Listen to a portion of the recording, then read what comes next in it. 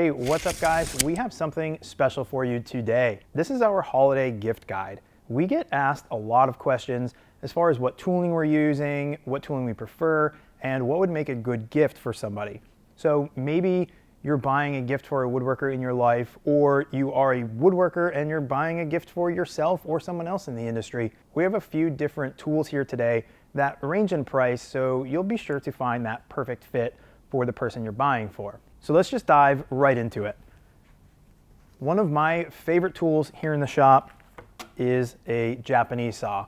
These saws come in many different shapes and sizes. There are different blades for different applications. There are different tooth counts on these blades for different types of woods, etc. A super versatile tool here in the shop.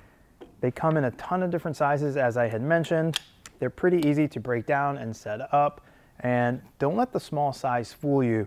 These are incredibly sharp tools and they get the job done quite quickly.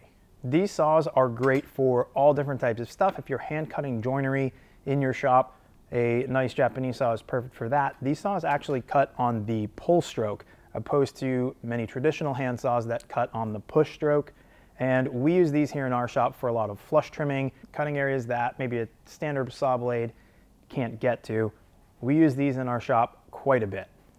These types of saws can range anywhere from $15 to $80, and some maybe even a little bit higher. Really just depends on the type of saw you want and the brand that you're using. This here is one of my personal favorite brands, Tajima, and it even comes with this nice little carrying case. Not a lot of them do that, and it is a fairly affordable saw. I believe this one was maybe around $40. Next, we have one of my favorite layout tools. These are called saddle squares. They're made by woodpeckers. They come in a few different sizes in both inch and metric. I have a couple of these in a few different sizes, as well as inch and metric. And these things are great for laying out joinery or just kind of doing a general layout of your pieces if you're making a story stick, anything like that. They have these small perforations in them, usually at every 32nd of an inch. They're able to get pretty close to just about any measurement that you're looking for. So the way these work is you would put this here shoulder up against your workpiece, find the number that you're looking for, and with your mechanical pencil, draw your line sliding the saddle square down the length of your workpiece. Great for laying out. Highly recommend these tools. There are several other brands that do make a similar type of square. You can find these from $30 for some of the small ones, up into just over $100 for some of the larger ones. So these can be found in probably a few other brands, but these woodpeckers ones, they range in price from about $40 to just over $100 for some of the larger ones. Rolling right along, every cabinet maker needs a solid set of levels. This is my preferred level type. It is the R-beam levels from Stabila. And one of the nicest things about these levels is their construction. They're super durable. They're made for the harsher conditions of a job site.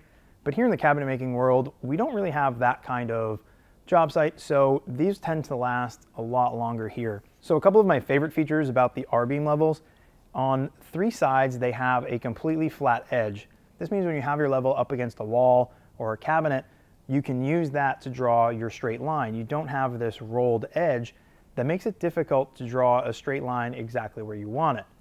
One of the other nice things is these particular levels are epoxy coated on all four sides. So in the cabinet making world, when we're putting a level up against a finished panel, we're not worrying about scratching it with the rough milled edge of some of the other levels that are out on the market. These here come in a bunch of different sizes. This one's the 24-inch. I believe they go up to a 96-inch, and the price points probably range from about $100 to $300 per level. Or you could also get a pretty good deal for a kit that comes with multiple levels and a case, so keep an eye out for those as well. So some of the smaller items that really make my life easier as a cabinet maker are something like a stud finder. This one here is magnetic. You just simply run it along the wall until you catch a screw that is holding the board onto the stud, giving you your stud locations. Very quick and easy method to find the studs, and these tools are only about $10. One of the other things that we've talked about on this show before that seem to get a lot of attention are these here clamps. They're called pinch dogs, and they're great for making butt joints. If you're gluing up something and you need to join two flat pieces and you can't quite clamp it, these here would get knocked into the workpiece and push that joint together nice and snug. So these here are great for both flat stock and moldings alike, and they do come in a bunch of different sizes, and you can get these in the $10 to $20 range. And my last item here is a bit of a shameless plug. This is a Hive notebook. It's a notebook that I actually developed for cabinet makers like us. The paper in this notebook is actually made from stone, not trees, so it is eco-friendly. And the reason it's made for us is we got a ton of conversions in here, stuff that I'm using every day, and you are probably as well. So we have millimeter to inch conversions, square footage formulas, a ton of stuff here in this notebook. These do come in a few different sizes, and they range from $18 to $24. Just about all these products can be found on Amazon or on their respective companies' websites. We'll be sure to post a link below for all of these products, both on Amazon and on those company websites. And as always, thanks for watching. If you guys have any other recommendations, please drop them in the comments because I would love to see what you guys have to say. So thanks for watching, and we'll catch you on the next one.